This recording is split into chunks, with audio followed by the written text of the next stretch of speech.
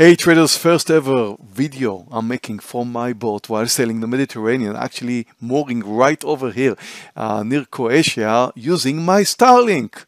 Hopefully everything's going to turn out fine. Looking at MU, which is down 3.3%, looks like a gap and go. So I'm going to short right over here 2,000 shares. And again, you can see that the stock started weak today with a gap down, big gap down. You expect a continuation and it does move down now to the lows. I do not like this bounce. When you have a bounce at the lows and a bottoming tail, it's a bad indication. It's the same candle while the stock was moving lower. It just moved up. This is a very strong indication and it's moving up. I'm down $1,000. I'm stopping it right over $62. I'm starting my day with a loser. However, Snap is down 35%. That's not 3%, that's 35%. So I'm going to short more size, 8,000 shares. Also, it's not such a big mover. And anyway, it looks fine and it's probably going to come down because it should be a gap and go. Same idea with COF. COF is down 3.4% and it just reversed, tried to move higher and failed. And I'm going to short here 2,000 shares, expecting it to come down. And again, I'm looking for gaps and goes, and I've got plenty of them today, including Google. Google is down 2.5%. And again, it tried to move higher. I think it's likely to fail. I'm shorting 2,000 shares and I'm expecting it to move down to the lows. So Google just joined the rest. WDC, same idea. Stock is down 4.5%. Look at this beautiful, beautiful technical formation. I'm shorting right over here, 4,000 shares. I love this technical formation. It just broke down the support and should come lower. Same idea for Meta. Take a look at this amazing technical formation in Meta. It's holding at the support. I'm shorting 2,000 shares, expecting it to continue and come down.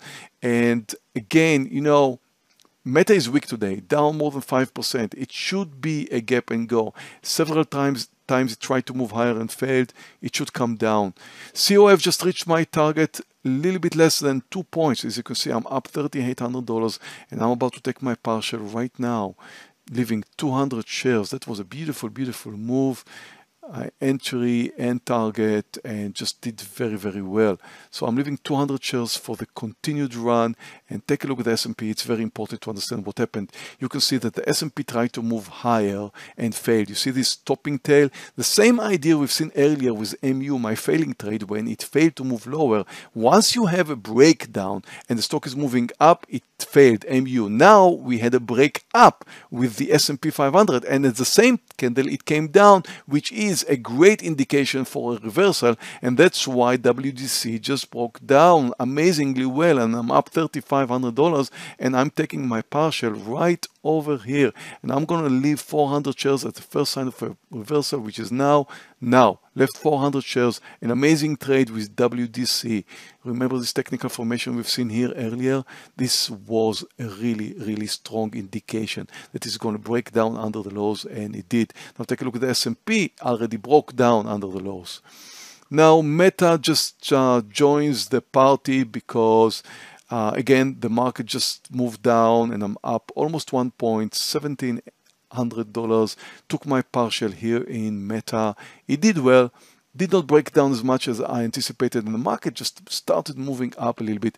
So I'm being careful here and I'm taking my partial. Same applies for Google. I only have $300 and it's starting to move up because the market moves up. I don't have my profit cushion, so I'm reducing my size. Actually, just leaving 200 shares. No profit cushion, and the market already made the big move. So if the market already made the big move and I have no profit cushion, I should take my partial.